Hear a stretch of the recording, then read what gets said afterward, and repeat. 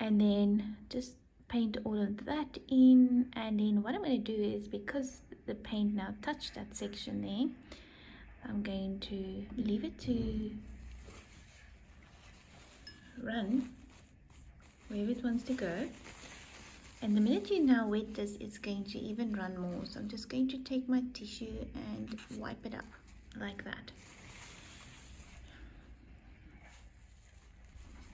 And I'm going to leave that little section to dry.